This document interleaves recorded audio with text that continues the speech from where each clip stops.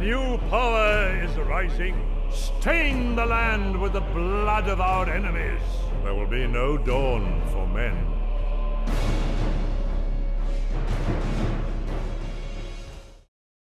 It's the 3019th year of the Third Age. The War of the Ring is in motion, and a shadow lies upon the Kingdom of Rohan.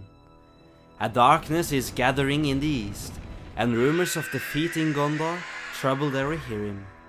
But even worse is the new power that has arisen in the west. The wizard Saruman, their friend and ally, have betrayed them, and has gathered an army of evil creatures in the fortress of Isengard in rivalry of the Dark Lord Sauron. Saruman intends to obtain the One Ring before Sauron, and to ultimately become the sole ruler of Middle-earth. The spies of Saruman have reported the position of the One Ring, and Saruman has sent out terrible Uruk-hai to capture the ring-bearer. However, the orc bands of Saruman are forced to travel the lands of Rohan while hunting for the ring, which leaves Saruman's objective vulnerable. Saruman quickly realizes that the planned invasion of Rohan cannot be postponed any further. For long, and with secrecy, Saruman has brought the chief advisor of the king, Grima Wormtongue. Theoden, the king of Rohan, has become a dotard, and the lies of Wormtongue weakens the leadership, infrastructure, and military power of the Rohirrim. However, there are still some obstacles that hinder Saruman in an easy conquest of the weakened Rohan. Theodred, the king's son, and Eomer, nephew of the king, are both valiant men and are not swayed by the deceits of Wormtongue. They are both marshals of the Mark and have the military command over Rohan. Saruman therefore desired to kill Theodred and Eomer to eliminate the remaining obstacles hindering his successful conquest. Saruman now initiated his plans, and the sole objective was to slay Prince Theodred. A large host left the gate of Isengard and headed towards the Fords of Isen. Saruman had a clear advantage at this crossing, for he had built a bridge close to Isengard which could only be utilized by his forces. This allowed Saruman to easily surround the Rohirrim if they attempted to hold the fords, for Saruman's forces greatly outnumbered the Rohirrim. But Theodred had not been idle, and as soon as scouts reported that a great host was massing in Isengard, he summoned a muster and drew away a large part of its riders. He also gathered men from the levies of Westfold, and he now planned to overthrow Saruman's army before it was fully prepared. Theodred left a small portion of his strength at the east bank, which guarded the supplies, while he himself passed over with the main strength of his cavalry. It did not take long before Theodred's force spotted the vanguard of the enemy, and the Rohirrim charged with ferocity. The vanguard resisted, and inflicted some casualties, but they were quickly scattered. Theodred kept up the pace, and rode towards the main host, but trenches and pikemen halted the charge. His Eored was almost surrounded, and to Theodred's dismay, he spotted Isengarders on the other side of the river. But the Rohirrim cavalry came to the rescue of their prince, and charged into the orcs. Theodred's Eored was freed, and the Rohirrim retreated to the eastern side of the river. Theodred left a vanguard on the left side under the command of Grimbold, while he manned the Ayet with his company, in case Grimbold had to be covered. But the forces of Isengard came too swiftly, and Dunlending horsemen, Orcish wolf riders, and half-orcs crushed the stationed resistance. The cavalry was swept away, and they were driven from the fords.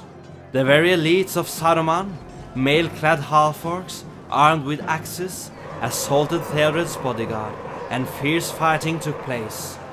But Saruman's warriors were too powerful, and Theodred was hewn by a terrible half-orc.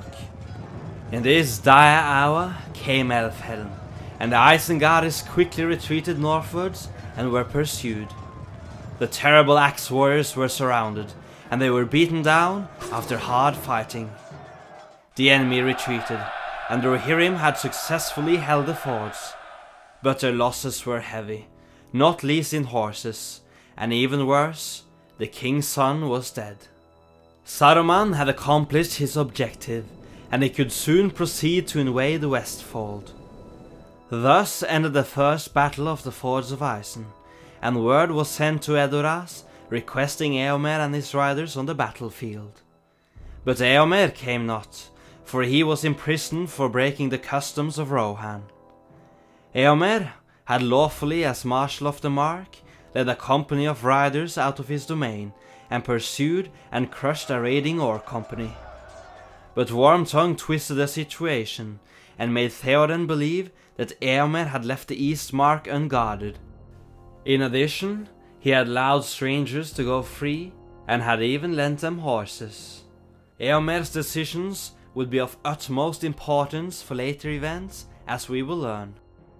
Erkenbrand, Lord of Westfold, took up command of the Westmark, and he knew that a full-scale invasion was imminent. He therefore left command in the field to Grimbold, supported by Elfhelm, while he himself gathered more men to their cause. Grimbold manned both banks of the fords, mostly consisting of footmen, while Elfhelm drew a line with cavalry. In the meantime, news had reached Saruman of his raiding party's demise at the hands of Eomer. Saruman now fears the possible outcome that King Theoden has got his hands on the One Ring, and that he will learn of its power and use it against him. Saruman knows that if he fails to capture the One Ring, he is doomed, being a known traitor to both the Free Peoples and to the Dark Lord. Saruman does not hesitate, and he sends forces to the Fords, beginning his conquest of Rohan, hoping to obtain the ring while there is yet time. Not long did it take before Saruman's elites clashed into the Rohirrim. Though greatly outnumbered, the defenders resisted stubbornly. Orc and man fell alike, but Uruks eventually managed to pass through the defense, and were already on their way to the eastern bank. But Grimbold was not idle, and he charged into the Uruks. The Isengarders were swept back, and the western defense still held. But the enemy commander threw in a battalion, and Grimbold was obliged to withdraw across the Isen with all of his remaining forces. The Isengarders had won the west bank, but halted for the moment. Saruman had not yet revealed his full force, but it was not yet midnight when the red light was seen coming from the north. Thousands of Isengarders rushed over the fords, and Grimbold knew that he had not the numbers to hold them off, and he quickly drew a shield wall around his camp. Fierce Dunlendings attacked them from all sides, but they were without armor and less skilled than the Rohirrim, and the shield wall held strong. Elfhelm was on his way to the rescue of Grimbold, but then came the dreaded Wolf Riders out of the shadows. Their assault was sudden, and Elfhelm's force was taken completely by surprise. Elfhelm could not come to the aid of Grimbold, and he also understood that a larger host was on the way, a host that their combined forces could not defeat in the openness. He therefore retreated eastward with his remaining riders. Grimbold quickly realized that Elfhelm's forces were occupied elsewhere, and he knew that retreat was the only option. He quickly mounted men, and sent them out of the shield wall and attacked the Dunlendings. A great confusion fell upon the attackers, and Grimbold seized the opportunity and retreated with the remaining footmen. At the same time as Grimbold had held the western bank of the Fords, Gandalf the White had come to the Golden Hall and healed Theoden of his weariness. Wormtongue's intentions were unmasked, and Eomer's actions were acknowledged, for it had secured the secrecy of the Ringbearer's mission and saved the Free Peoples of Middle-earth from a potential disaster. The forces of Edoras were mustered, and ahead of it rode King Theoden himself, accompanied by the White Rider and other noble folk. Through the night they rode, and with great haste. Scouts soon reported that a great host was headed from the fords to Helm's Deep. Gandalf advised the King of the Mark to make for Helm's Deep, and then he mounted Shadowfax and vanished from their sight. Theoden King and his 1,000 riders rode on, and finally arrived at the dike that surrounded the deep. They made for the Hornburg, for their numbers were insufficient to man the dike, but their rear guard was left behind to give the Isengarders some resistance. To their joy, they found the fortress manned by 1,000 men from Westfold, and hope was rekindled. Time passed, and Saruman's forces approached the dike.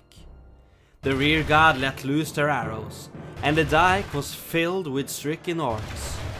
Fighting took place, and it did not take long before the orcs scaled the bank at many points, and the rear guard was forced to retreat. The garrison of Helm's Dyke had been beaten back, and the defenders awaited uneasily.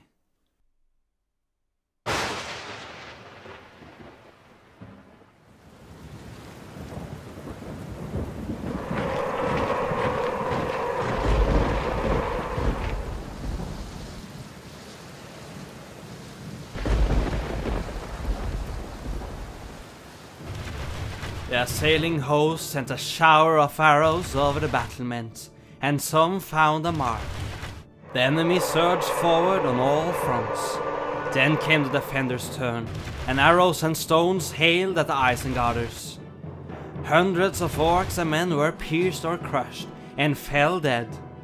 Then the Dunlendings held their shields above them like a roof, while in their midst they bore 2 trunks of mighty trees, and orc archers gathered behind, shooting at any defender opposing their movement.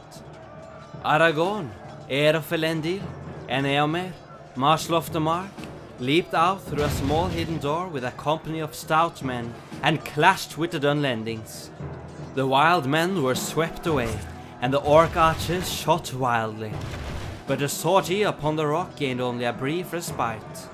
The hosts of Isengard roared like a sea, and attacked with redoubled strength on all fronts. Hundreds of long ladders were lifted, and the dead and broken were piled and rose ever higher in hideous mounds, but still the enemy came on. The men of Rohan grew weary, and soon a clamour rang in the deep.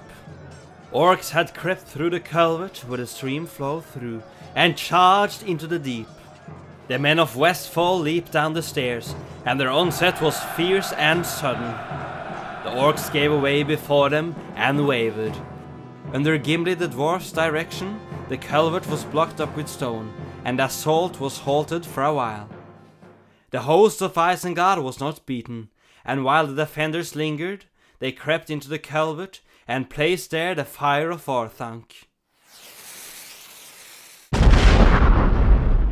The Isengarders renewed their attack on all fronts. The defenders were swept away by this sudden assault, and it quickly became apparent that the deeping wall was a lost cause. Eomer was driven back to the Narrows, while Aragorn retreated to the Hornrock. Grappling hooks were hurled, and ladders raised. The Rohirrim had work enough. Again and again, the orcs gained the summit of the outer wall, and again, the defenders cast them down. The fire of Orthanc blasted through the archway, and orcs prepared to charge through the gate. But in this moment, the horn of Helm Hammerhand was sounded in the deep. Out rode King Theoden with his household, and beside him rode Aragorn, heir of Elendil.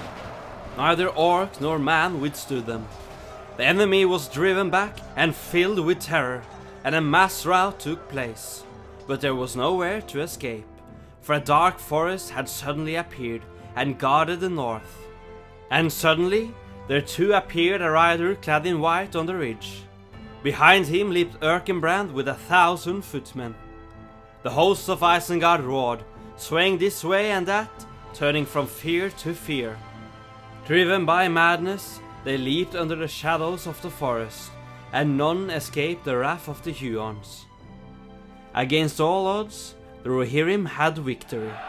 Not only was the battle won, but the power of Isengard was broken, for the Ents of Fangorn had been roused by the hobbits Merry and Pippin, and had crushed the industry of Saruman at the same time as battle was fought in Helm's Deep.